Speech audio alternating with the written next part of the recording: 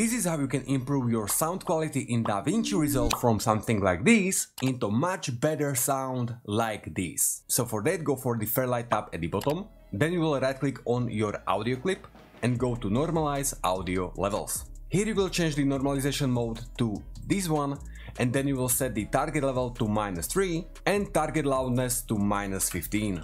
Hit normalize, then you will go for the mixer at the right and you will hit plus. Channel and vocal channel. Here, first of all, we are going to turn on the high pass and change the frequency for 130. Then under equalizer, we are going to change the low frequency to 150, low gain to 8.4, high frequency to 6400 and the high gain to level around the 6. Then we are going to enable compressor, change the threshold to -20 and ratio to level around 4. Okay, now in case you don't want to set it up every time you will work on new project, you can click on the 3 dots at the top right and hit the set as default. And thanks this, from now anytime you will apply the vocal channel effect on your audio clip, it will have preset all of those settings as default. Okay, but that's it.